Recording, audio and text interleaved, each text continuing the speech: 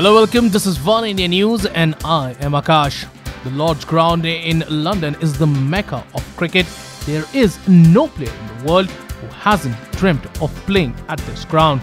The 2-century-old ground has now decided to go eco-friendly and is now the first cricket ground in Great Britain to run completely on renewable energy.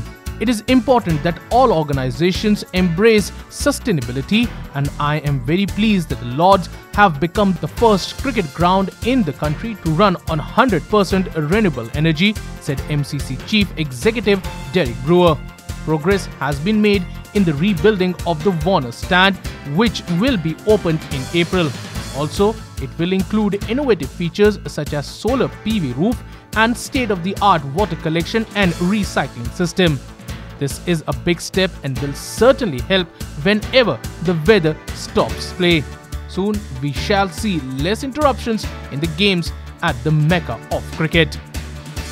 Well, that's all for now, but for more news and updates, log on to oneindia.com and please don't forget to like and share this video. Also, don't forget to subscribe Oneindia News YouTube channel.